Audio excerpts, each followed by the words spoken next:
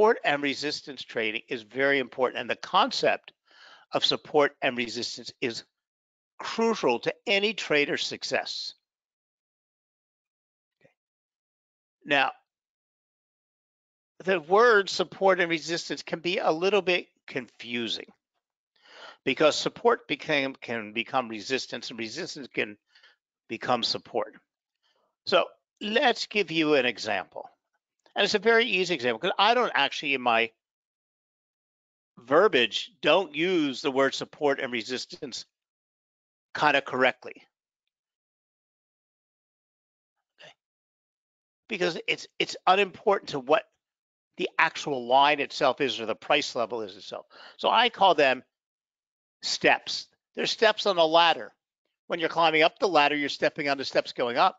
When you're coming down the ladder, you're still stepping on those steps coming down. But each one of those steps was crucially important because if you missed it going up, you'd fall. If you missed it coming down, you'd fall.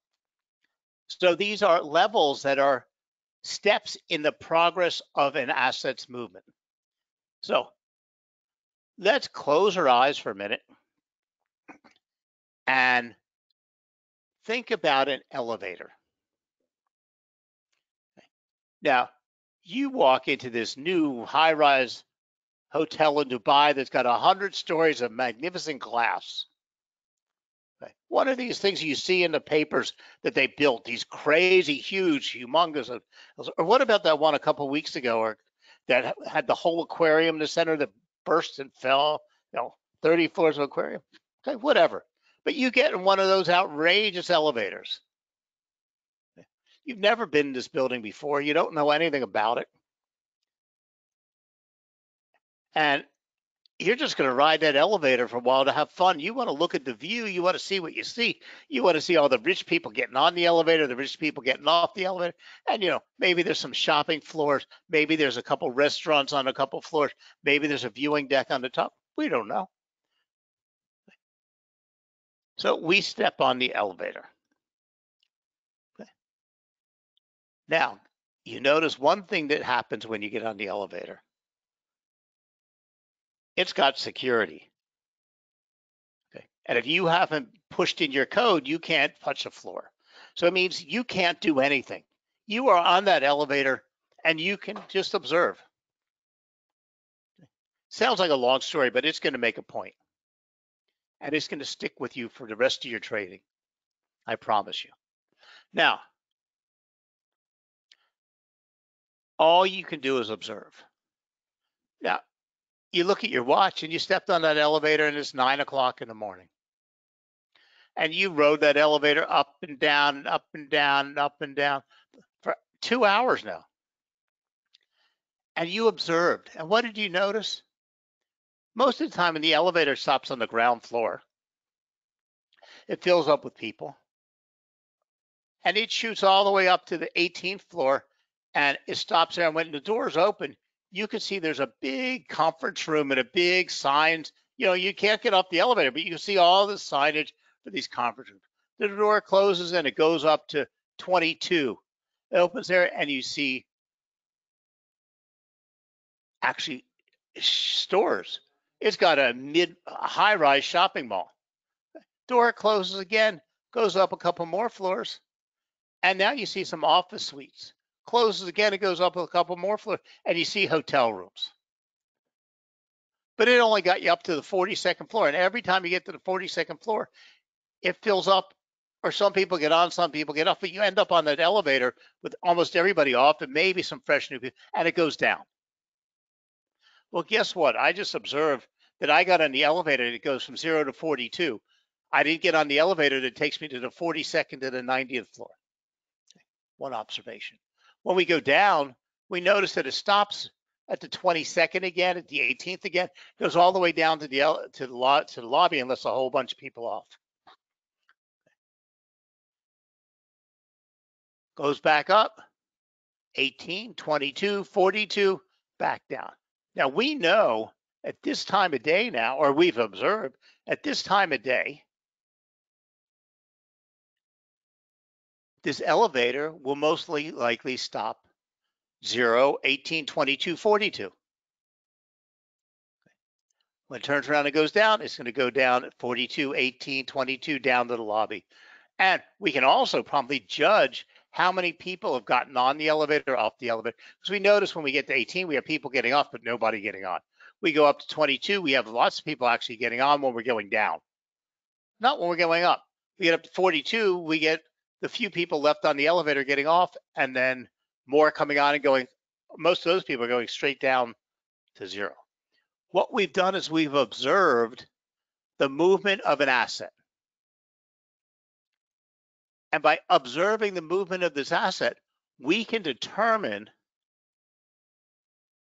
what we can expect in that movement of that asset at the times that we're on this particular elevator at this particular time of day, at this particular day of the week. Okay. And when we go back to Dubai 2 months from now and go back to the same hotel at 9 o'clock in the morning, and we did this on a Monday morning, we can expect that same observations to hold true. So if we were to take this and draw this across our charts and start making analogies based on whenever this asset is trading in this area and moving in this type of market, these are the crucial steps on that ladder or the floors on that movement of that elevator that this price should react to. Okay. Now, this was in the morning. Maybe in the evening when there's more activity, or say after 10 o'clock, or maybe the building is very busy at 12 o'clock. Maybe they have a restaurant on 18 and they have a lounge on 22, and on 42 they have a big dining event hall, whatever. We would also know this for that time of day. Okay. There's other times a day, there's other floors, there's other levels. Okay. Now, the fact is, this asset, when it reaches these levels, for instance, I was hypothetically using gold, okay, in my introduction. I don't know where gold is trading at today, but we know 2,000 is like the top of the line for gold. It doesn't really ever go below 1,000, okay? So anytime that we see gold between 12 and 1,400 in this type of market, we can use those floors in between to understand and apply our observation.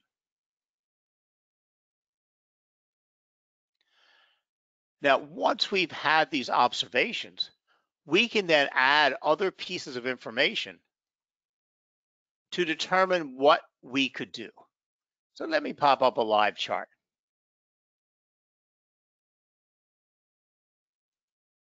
Okay, now this is the Euro US dollar chart.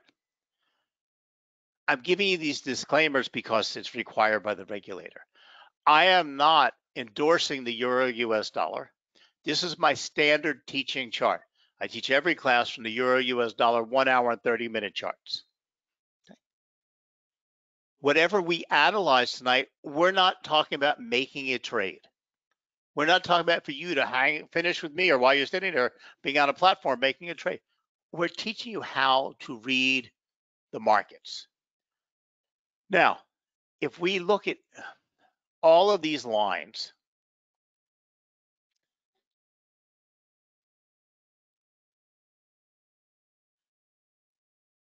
going across, these are lines or levels or steps on the ladder that when the asset was trading historically, not today, because we're not going in watching the elevator up and down today and then making trading decisions. We watched that elevator a month ago, 6 months ago, 12 months ago, last year when we were on vacation, maybe we have a conference that's every year at the same time in Dubai.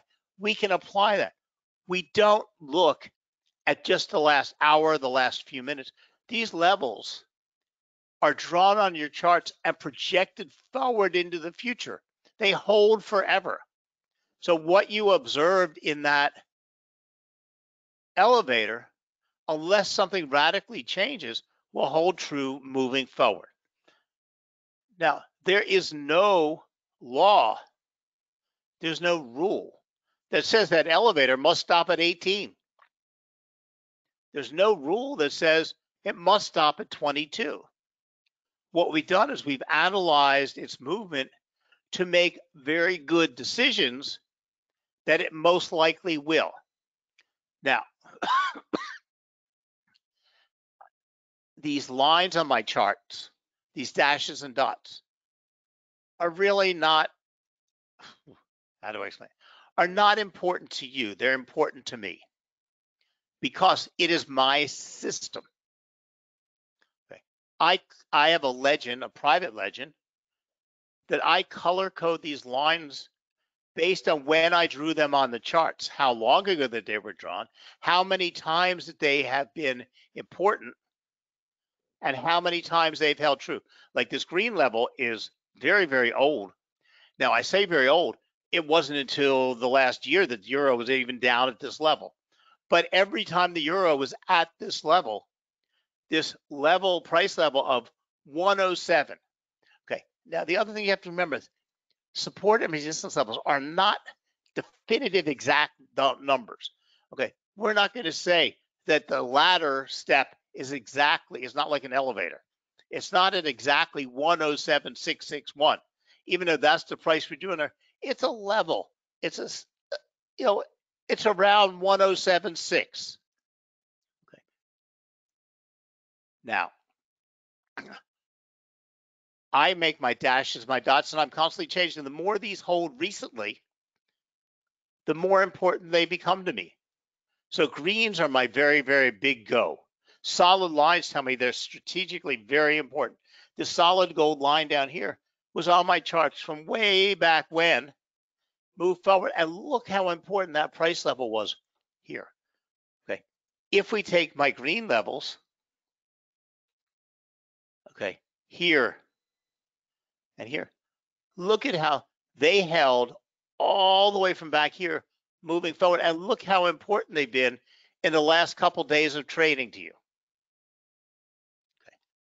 And as price moves up or down, these lines they're already drawn on my charts, will continue being forward, because I don't need to see the support and resistance lines that I drew on my charts when the euro was trading at 127, 128, until the euro moves up to that level, and these lines are already on the charts. They will just appear as the euro goes up. The longer you trade an asset, the more you have these on your charts. And what these become are strategic, important areas. And these areas that you have, and when you can see them holding important, okay, you could actually have made some honestly good trading based on these levels. Look at that. Every time it hit 107.6, it bounced off of and came down. Every time it came down to the 107.1, it bounced back up. Okay. Here it went through the green. That's what I said. It can go right. But look how important my gold level held it.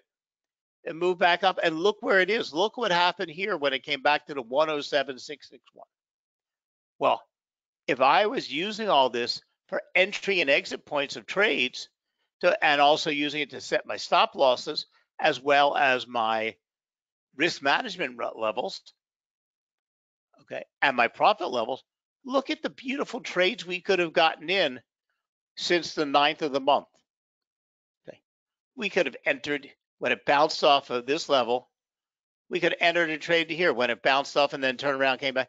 Okay, we would have gotten out of the markets. We could have then re-entered the market here. We could have sat till it bounced here and then traded it up to the next level.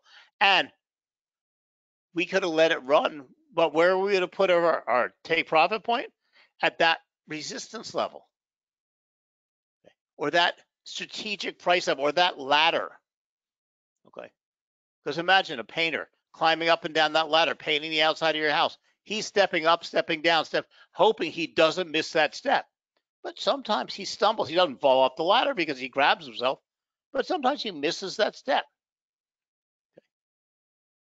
But understanding where to place these important levels, or these key levels, because what makes you a better trader than the next guy is getting these levels on your charts and getting them on.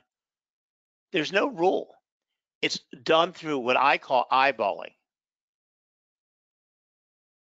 It is done through observing price movement and looking at historic charts. Okay, by going back, and let me get my marker off here. Give me a second here. Okay. By going back and looking at this price chart and looking at every time a level came up and drawing these lines. That's what I said, these lines project forward. Okay. And they just continue out going forward. And as you put them on your charts, every time that there's been a strategically important point, okay, you want to observe it and then perhaps put a level on your charts and color code them. Maybe this is a new level. The price, when it was here last time, bounced off of it and on, but there was a lot of congestion at that price. So that told you that price might be important in the future. Now, the next time it came to this red line here, maybe it didn't hold. We say, you know what? That level's just a waste of time. It just happened to be a hypothetical thing. So I'll get it off my charts. It might have held forever and it becomes more important. So you might want to darken in those levels. Okay. But you do this by observation. Now, I did prepare for you a short little presentation on exactly how you do this because it gets very long and boring. So I did a little presentation because it allowed me to speed it up a little bit and edit out some parts and give it to you in a very concise manner, in a visual manner, so that you can see. Because once you see how you put them on your charts, because unfortunately, when you're starting out and you don't have all these lines on there, you're starting from zero. And you have to get these lines on there, okay, or these levels on there. So imagine you're a new painter. Your boss just bought you the first ladder. He hands you the ladder, tells you to go back of the house to paint. You're not going to be able to really run up and down that ladder yet because you haven't built that confidence up yet. But you're new at it. With time, you've got all these levels on there, and you don't even have to draw them anymore because they're just on there. But where do you start and how do you put them on? And then how do you get these beginning points? So let me just share with you. And unfortunately, I do talk on the presentation, but I can't talk over top of it. So it's only a couple minutes long, but let me share it with you. And it's going to show you a really quick version of how to do this very quickly and put them on your charts and where to start with and how to actually do this.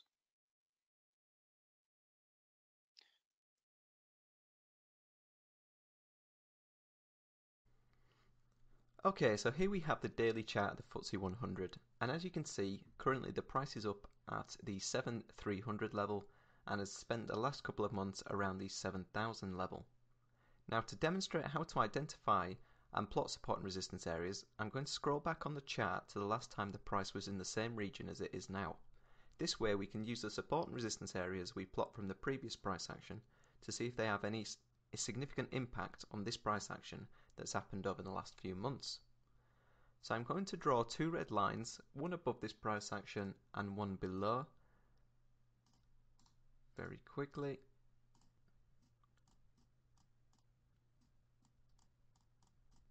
There we are. Now we want to scroll back and find the last time that the price was between these two lines so we can use it to identify and plot the support and resistance areas for this price region. So if we scroll back, we find that the last time price was in this particular region was sort of December, January to August 2016. So in order to start plotting the support and resistance areas, we first need to identify where they are. And as I said in the video previously, we need to spot the points where price has had a significant reaction. And to do this, we want to find where price has either been heading in a particular direction, has stopped and reversed, like here, or where it has stalled for a significant amount of time before either breaking through a particular area or reversing. So this area here, for example. And to plot these areas, I'm going to take my circle tool and I'm just going to first pick out all the reactions that I can see on this particular region of price action. So as I said before, I'm just picking out all the reactions where prices either reversed or stalled, and I'm just highlighting them so I can see them more easily. Fantastic. Okay, and now to plot the areas, I'm going to take my line tool and I'm going to work my way down the chart until I come to a reaction point. So the first reaction point I come to is this one here. And I want to encapsulate this reaction with the two lines. So I want to take the highest point the reaction occurs, and I want to try and place my line at the lowest point where the reaction occurs. And then once I've done that, I can delete my circle. So here we have our first support and resistance area. And then all we're going to do is work our way down the chart, picking out these reaction points, their lowest and highest levels. Another one here.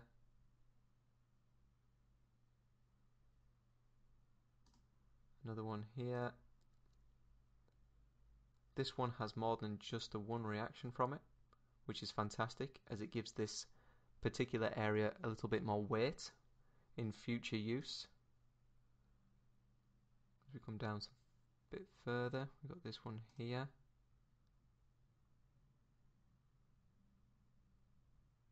To there.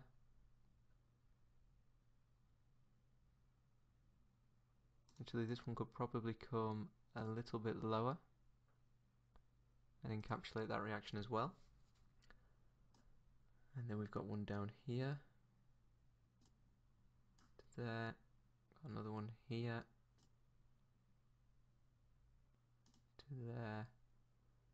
And then we've got another one here. To there. And then we've actually got another one here. To there. And then we can delete our circles, as all of these reactions should now have been encapsulated in the areas that we've drawn. So that one has, yep, yes, yes, yes, yes, yes, yes, yes, yes, and yes. Now you may have spotted. Okay, so I'm sorry. It is a little bit boring and monotonous and time consuming, but it's only the first time you do it. Okay.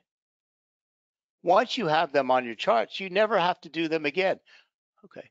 And you only have to do them when price moves to a different level that it hasn't traded before. In other words, if you had done all that around the euro US dollar, say between the 104 level and the 108 level, okay, until the euro moved above 108 and started moving up, you'd never have to do it again. So what you would do after that point is as price move, those lines on your chart, okay, will continue forward into ever. Okay. Once you have those on your chart, yes, if you see that a new level is holding or a new level is becoming critical, you can add another line onto your chart, but you've got them, okay?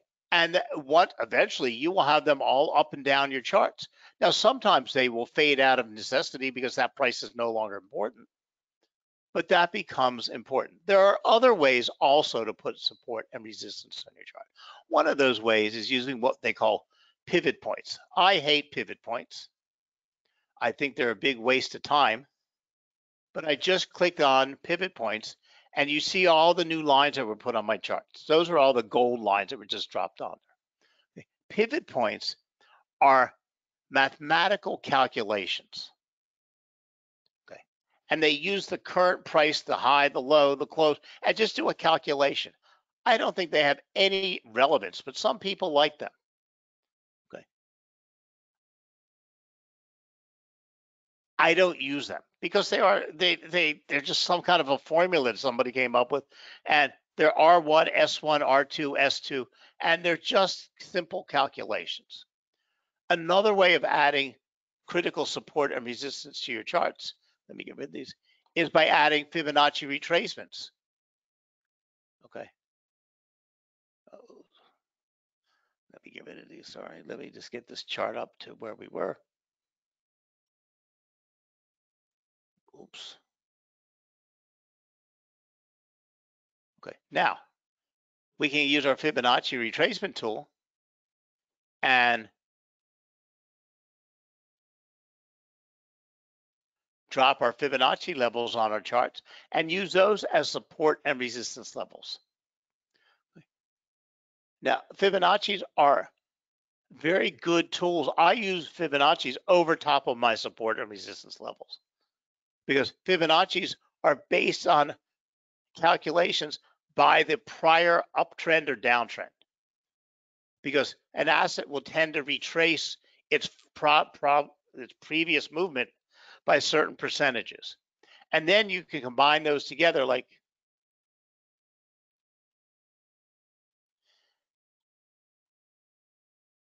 here we have our fib level, our 06181 fib level, which is a very critical fib level here. And it's directly between my major support and resistance lines. So what it's doing is breaking down and giving me another crucial point between that level. Okay, my 78.6, my 1, my 23.6. So it's giving you more, but for me, eyeballing is what I showed you to do, is critically important because it's what makes you a better trader than the guy sitting across the room from you. Because everybody who uses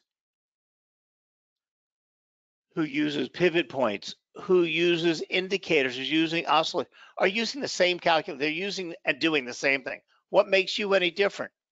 Now, fib levels are a little bit personalized because you have to determine what you think is the absolute or the critical low and the critical high of the previous movement.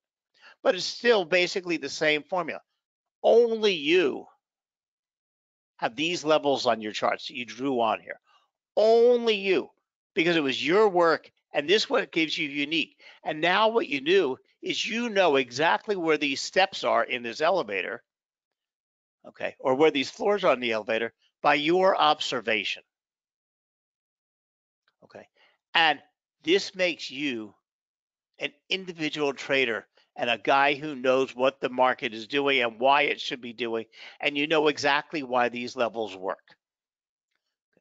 Now, again, I prepared for you another little presentation. Somebody said the volume wasn't so high. If the volume isn't enough for you to hear the recording, turn up the volume on your speakers. Okay. But here's a little an easy support and resistance strategy that you can apply to make simple trades.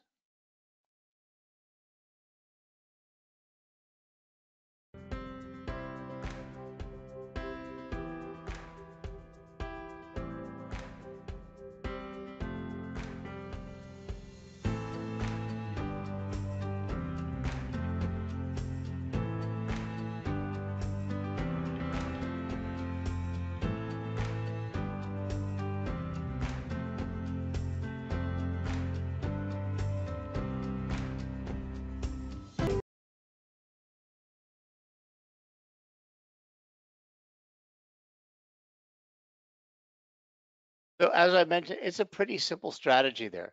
Okay, let's go back to my PowerPoint if I can.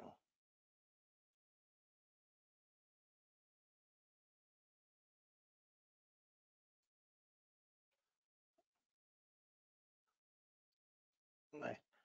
Because once you understand support and resistance and the moving up and down, because what happens is support becomes resistance and resistance becomes support. It just depends on whether price is moving up or down.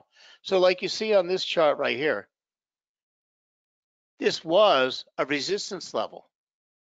But when price moved above it, it became a support level for that price. So the terms flip and flop. So if you just imagine, they're the floors or they're the steps on the ladder. They're the same place. If you're stepping down, it's the next step below your feet. If you're stepping up, it's the next step you're stepping up to. Okay, so don't get involved in that critical stuff of whether it's called support or resistance. But let me give you a couple tips. You want to watch for breakouts. Price can and do cross their support and resistance levels on the way to forming new trend lines. Use the current level as a guide, but realize they will change over time. Think of the changes as opportunities to make profit. When charting the price action of an asset, expect to see at least 2 price bounces before considering a given high or low to be a resistance or support level. Preferably, you want to see 3 or more bounces at each one to strengthen the signal. When you see that, then you can draw them forward. If you see that happening new and you get a triple top or triple bottom, you can add that on as a new level. Asset prices tend to test support and resistance levels without breaking through them. You'll likely become nervous when this happens. It's normal. Calm your nerves and learn to trust your charts. When a breakout occurs, it usually does so in the context of forming a new price trend. Your chart should give you a heads up about that in advance. Now, don't get lazy with your charts. The more you trade a particular asset, the more you'll feel as if you know how its price will move. Be warned that forex have a way of surprising even the most experienced traders. Intuition is important, but tracking price action, keeping accurate charts, and collecting reliable data is much more important. If any of the above concepts seem complex and confusing, don't worry. With time, you'll find what they are, what they simply understand. And again, imagine being an elevator going up and down and you're observing. You're becoming familiar. But they're not just random. Resistance is not just some random area where price turns around. There are potential sellers, traders who sold a forex currency pair once before. Remember the collective power they had to push. Or say, for instance, you were entering the euro. You're not a retail investor like you and I. You work for a big bank. You're buying, $500 million worth of the euro, and you're buying it at 106, and you want to sell it at 107.2. You've already set those prices in stone when you're making your order. Okay. Where did he get the 107.2? That was a price that when price moved up in the past, price would usually hit something at that level and bounce back down. He's going to take his profit at 107.2. So when he sells out of the market, there is going to be some resistance created or a price level at that point, because not only him, this is a price point in the past that people have looked at. So this is a level, not that the trend is going to end. This is where the guy for the bank was happy taking his profit for the day. He's not there to let his money run. He's setting levels. He's entering every one of his trades with it. He doesn't have to worry about risk management. He has to worry about where to get out of an asset. He said he's already setting up his sell order to sell off that $500 million worth of euro, because it's not easy to sell off that much. Okay. But he's already set that up. So where does that do? It creates a hem and a haw on the price level at that point. So another group that make up resistance are the ones that bought at or near resistance and are trapped when the price feels resistance. You have others who, as prices moving up, are saying to themselves, that price has gotten too high, I'm not buying into the market. So they've just moved to the sideline so that buying pressure is easing off. They're going to wait for that retracement and get in when price is better. All of this creates support and resistance levels in that movement of that asset. Okay. Now, if you've got them drawn on your price correctly, you will be able to do this. Now, like I said, I call it eyeballing. It is key. The identification of key support and resistance levels is an essential ingredient to successful technical analysis. Even though it is sometimes difficult to establish exact support and resistance levels, being aware of their existence and their location can greatly enhance analysis and forecasting abilities. If a security is approaching an important support level, it can serve as an alert to be extra vigilant. They can also help you set your exit points, your risk management points. They can help you set your target for when you're buying into an asset or selling it out of an asset.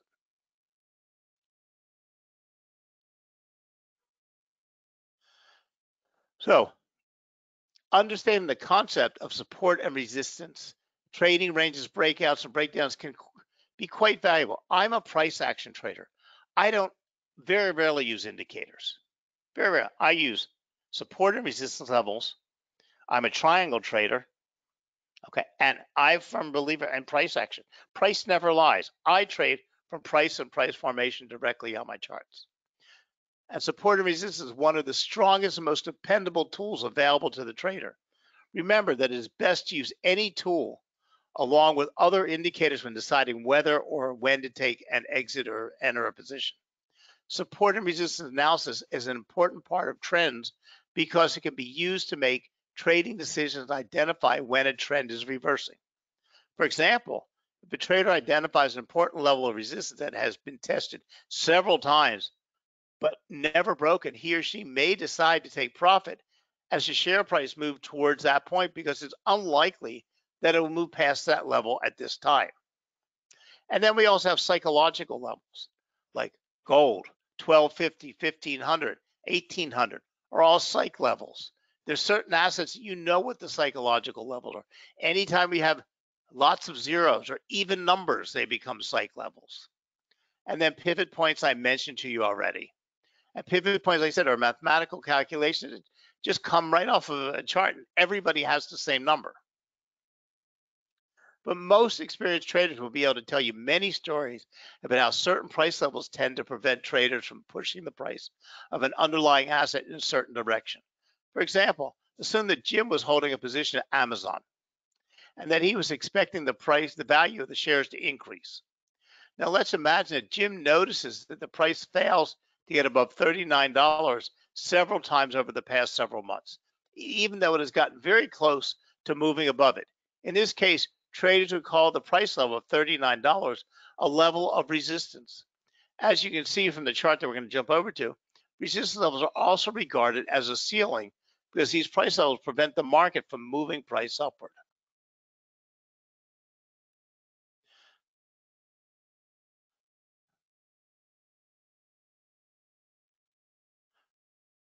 So keep in mind these rules. Verify support and resistance. Remember, trends are challenged. Support and resistance often act as decisive trend changers. Places change. If support is violated, the same level will act as a future resistance. As the chart illustrates, the same horizontal trend line continues after support is violated, but with a different effect. In other words, support becomes resistance. Price tends to retest these levels. And as you notice, as price moved down, that strategic level is very important. Price moved up, it tested again, fell back down below, came back up, bounced off of it, came back down off of it, bounced off of it again. That level was continually important. Now, one of the key pieces of information when trading from support and resistance is look for volume. Volume will reinforce your decision. If a resistance support level is associated with increased volume, the trend becomes more valid. Okay, so look for, as price approaches that support or resistance level, look to see what volume is doing. It'll tell you what the traders are thinking or they're doing. And also time matters. The more recently a level has been established, the more useful it is. A problem with the current bear market is that quick losses had many traders looking well into the past for support levels. Like when the euro fell all the way down to 107, 106, and 105. When the euro fell below 110, we hadn't seen that level in except many, many years before and for very few minutes. Okay. We see that with Bitcoin. When Bitcoin shot up to 50 and 60, those were all new levels. When they shot back down and fell back down to 20, we had to go back a year ago to find a level that was important because it had been well above it. So support and resistance levels are key mile markers in a security's progress. Whenever you're developing trading strategies, consider these points on the chart. Doing so will help you set profit targets and prevent frustration when eventual reversals do occur.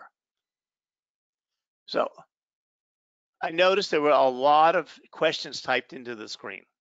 Okay. Fortunately, tonight we have a very good turnout. I think we had 758 people register for the webinar. Okay. I can't answer.